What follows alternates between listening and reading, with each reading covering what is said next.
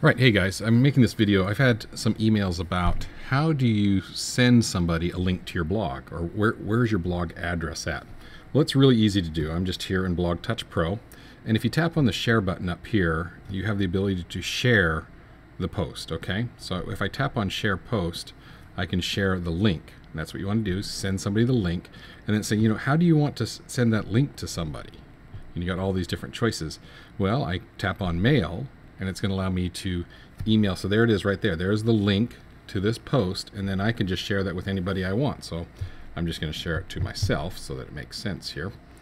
But you would, if you need to send that to me, or you need to send it to your teacher or whatever, but this is how you send somebody a link to your blog, and that's your address right there. So if you ever wanted to have your address, that's where you can see it, and you can copy that and do whatever. But I'm just going to tap on send, and now I've just sent myself a link to the blog, but you could use that to send me a link to the blog. Okay, I hope that makes sense.